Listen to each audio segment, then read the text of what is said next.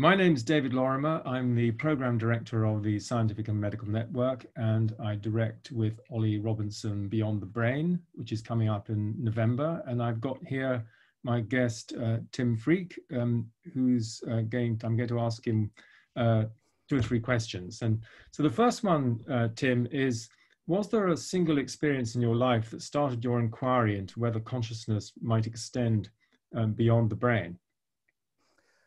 Well, I had spiritual awakenings from a very young age, so I guess I'd always thought it was beyond the brain because that's what I was exploring. But a key moment that I came to mind with that question, which made me question the scientific mainstream, was when I was at university studying philosophy, but also doing psychology, and went to a tiny little gathering with the head of the psychology department, Dr. Ivor Pladel-Pierce. And this is the early 80s, I was in my early 20s, and he said, he'd just come back from a meeting with all the top guys in the neuroscience world at the time.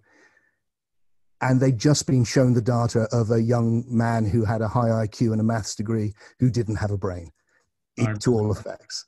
Yeah. And it came out eventually in the Lancet, is your brain really necessary as a whole thing?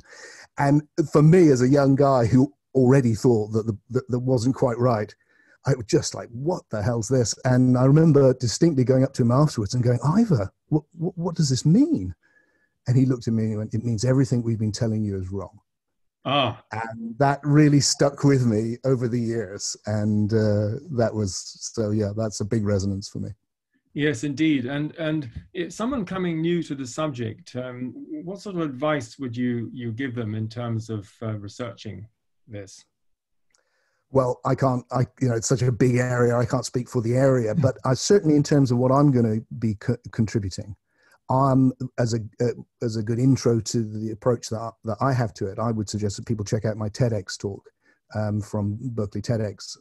Are we clever monkeys or immortal souls? And that captures a lot of the ideas that I want to explore about the nature of consciousness. Well, we'll put that link in. So that really summarizes what you're going to be contributing to the meeting. Would you like to say a few more words about that? Well, it doesn't. It doesn't. What that does is, I'm interested in bringing science and spirituality together, and I think the key to it is this incredible idea we've had for 100 years now that the universe isn't a thing; it's a process, and that is a process of evolution and emergence, which has got us from hydrogen 14 billion years ago to you and me having this conversation. And I think that's the key to bringing science and spirituality together. But most people that I see doing this, and including myself in the past, put consciousness as a thing which is the holder of this. It's all existing in consciousness, and people do it because I think it enables them to understand psi phenomena or life after death, NDEs, synchronicities. The dreamlike nature of life becomes easier to understand. I've come to doubt that. I still want to explain all those things, but I don't think that consciousness is the ground.